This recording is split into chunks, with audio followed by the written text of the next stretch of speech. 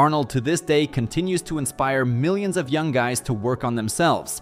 We all have asked ourselves a question: how can I have a chest like Arnold's? How to build such arms?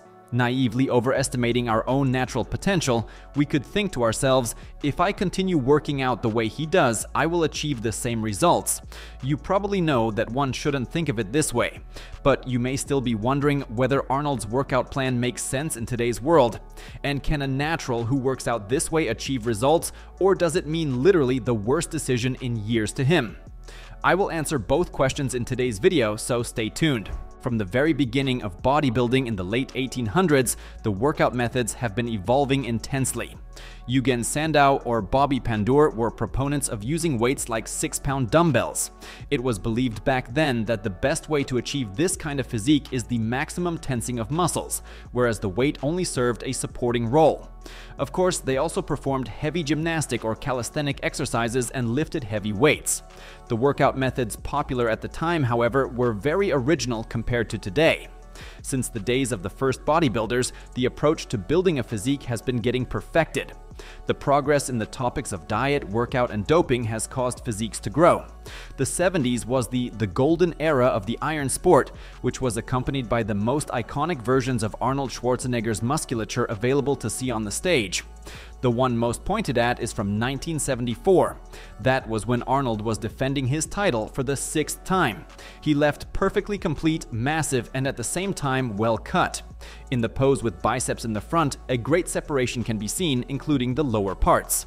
The best bodybuilders of that era were gathered around the Gold's Gym. That was where all the big names would hang out: Schwarzenegger, Zane, Franco Columbu. When it comes to the workout methods popular at the time, it was the era of crazy volumes.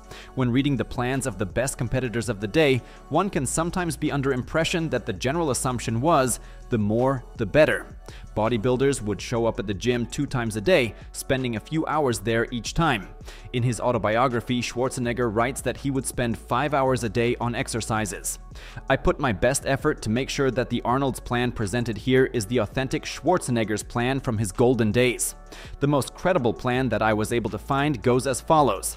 Arnold would divide muscle groups into 2 groups. Group A included the major areas: chest, back, legs, and he also added forearms in there. Group B was the smaller muscle groups: arms, shoulders, forearms, calves, abdomen. He would work out each group 3 times a week, so as is easy to calculate, he had 6 workout days every week. Each of these days, he would do 2 sessions, morning and afternoon.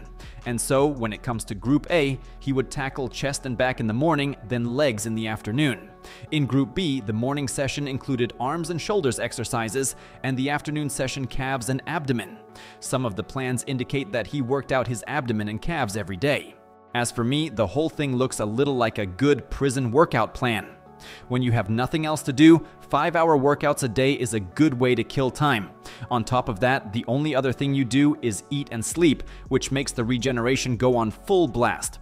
Unless you're watching this video from a prison, I assume that you don't have the kind of comfort to afford devoting 5 hours a day to your strength hobby.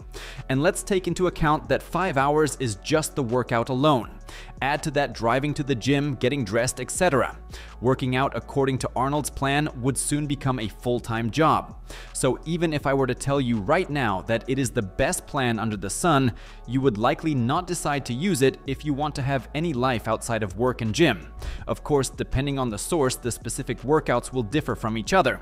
However, each time when we calculate the total number of series, we will get a truly crazy volume. For example, we would have to take 26 series on the chest during one workout, which means 78 a week. The back, 63 series a week. Legs would also be 63, while the biceps, for example, would be 48. This madness could above all else be explained by the fact that the golden era bodybuilders would match this volume with intensity. This means that the only actually heavy series until muscle collapse would be the last series or the last 2. In such situation, it lowers the amount of work at maximum capacity significantly. Assuming only the last series until muscle collapse, we would actually have not 78 but 15 series to the max for the chest. Secondly, they say that this kind of plan was only used by him periodically when when directly preparing for competitions. During the off-season period, he recommended a different approach for building mass, which covered 4 sessions a week.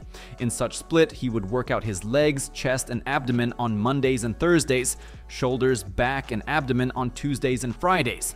The 5th day was devoted to the outlying muscle group, which he would prioritize in that particular time. In such case, we have 20 series for the chest a week, which seems like a reasonable and optimal volume. While doing some research for this material, I ran into an interesting channel that focuses on old-school workouts, run by Peter Kacharian. He published a material in which he showed his 10-year progress, which he achieved by following the Arnold Schwarzenegger's plan. He mentions that at certain point he literally hopped from an approach that assumes exercising every group once a week to the described before Schwarzenegger's crazy 6-day plan.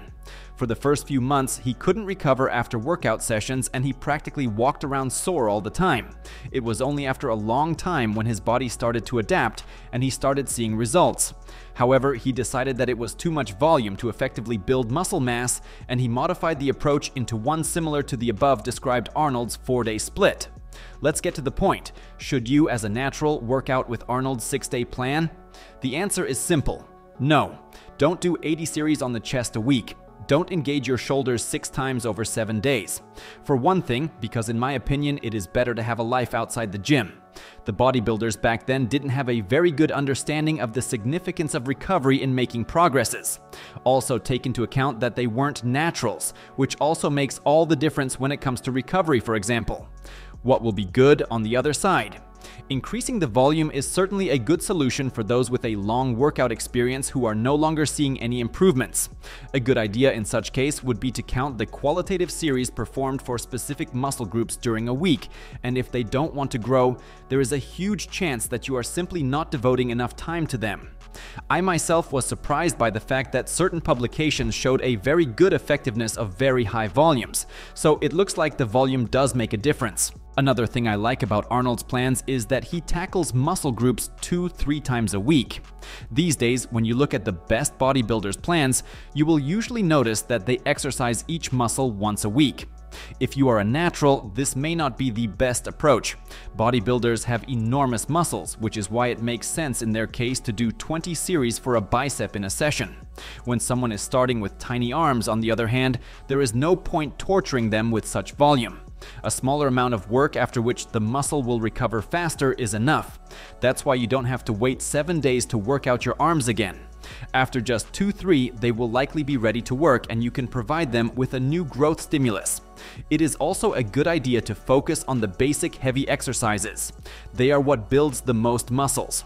On top of that, if you are a natural, you will be interested in the hormonal response to a workout in form of a testosterone spike. And the more muscle groups you engage, the bigger that response will be. Last but not least, the Arnold's methods that remain relevant to this day include drop sets, super series, or focusing on muscle sensation. In conclusion, don't repeat Arnold's plan 1-to-1, but by all means do take what's good from it. Muscle group workout frequency, heavy exercises, intensity increasing methods, and focusing on muscle sensation.